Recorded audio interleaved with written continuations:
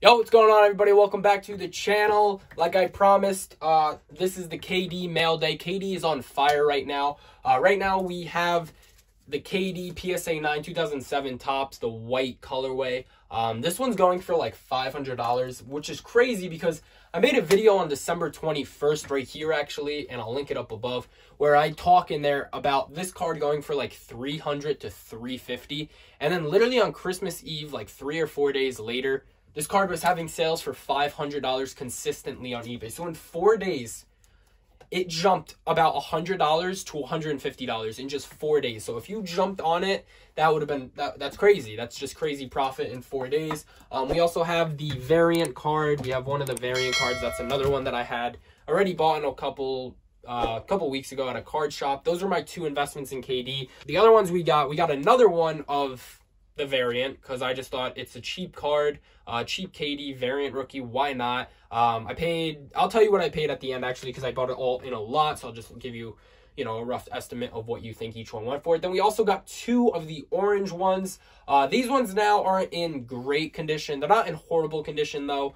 Definitely won't get 10s just because corners are nicked, and then also on the back it's gonna be hard to see just because this doesn't have that much. But on these type of cards that you always get like little white lines around the border, like I said, these ones don't have it too much, but they are kind of visible. Now on the front we do have some like nickings in corners. I don't even know if you'll be able to notice, but we have some nickings in some of the corners.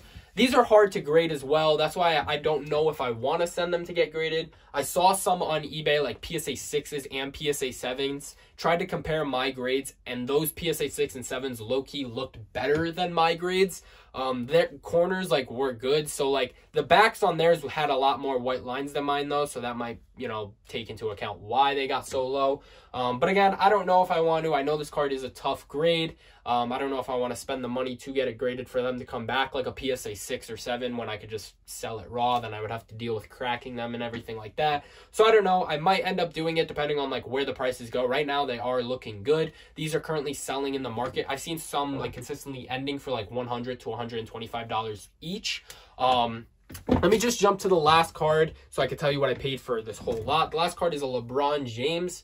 This is his Topps of the chalk toss. This card, last time I checked, this card was selling consistently for around like $40 to $50. I haven't looked in a little bit. I will, check that in a little bit and let you guys know in the future video, like where they are at and updates and everything like that. I just thought this whole lot in general was a good buy. I got all 4 of these cards for $150. I didn't think that was bad, especially because right now these are currently going for about $100 to $125 a piece. Add that up, that's about what, $200 to $250. This, like I said, was about $50. That's $300, and then this is about $30, $40, we'll say. So that's what, $330. That's not too bad for only spending $150. Now, out of the 4 of these cards, I did want to send this one to get graded, but I noticed that the top left corner is actually nicked, which kind of sucks because the rest of the card looks really good. Definitely could have got a 10.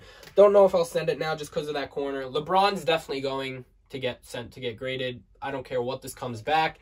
This has to be in a slab. I definitely think it could get a 10. That's one reason why I want to send it to get graded, because I think it could get a 10. That's crazy. Even if it gets a 9, it's LeBron. I think his stuff will easily go up over time. Obviously, it's going to appreciate very well. So that one will definitely be getting sent to get graded. Don't know about these two. Haven't decided yet. Might end up just quick flipping them here, depending on, how KD does. If he keeps playing hot, I might just, go with the market, go with the hot market, and just make, a quick buck. Even if I flip these in a week from now, if they're at $150 a piece, and I sell them for $150 a piece, that's $300, right? Minus the $150 that I technically paid for the whole lot. So I got the whole lot for free. So that other KD and the LeBron are free. Basically make around $150 in profit, give or take, depending on, fees and eBay fees, obviously, like that, seller fees. So just give or take around $150 in profit. Plus, we still have these. So, like, I think overall it was really good mail day. So shout out to the homie that hit me up in my YouTube comments about, some KD cards. We had a good, easy deal.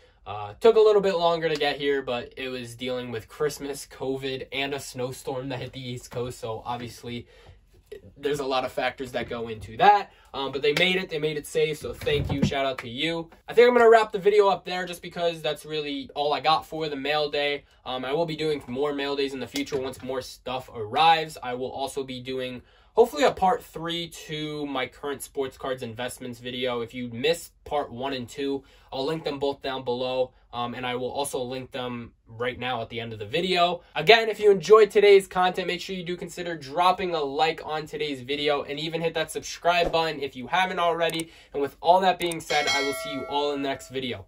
Peace.